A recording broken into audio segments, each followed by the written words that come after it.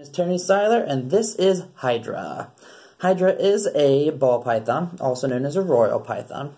She is one of 26 species of python found around the world, and they are non-venomous constrictor snakes, which means that when they hunt, they will bite and wrap around their prey and suffocate it. She is about 3.5 to 4 feet long right now, and in captivity she can live to be about 30 years old. She is 5 years old right now. As they grow, they do shed their skin quite often, especially when they are younger.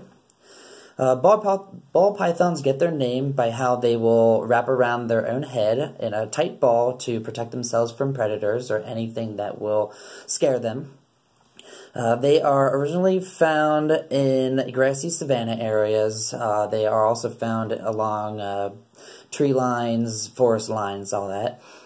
And their diets consist of small rodents like gerbils, rats, mice, squirrels, chipmunks, anything in the species.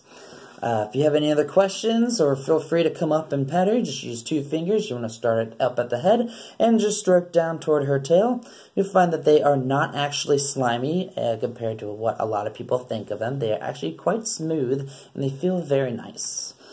Just let me know if you have any other questions. Thank you.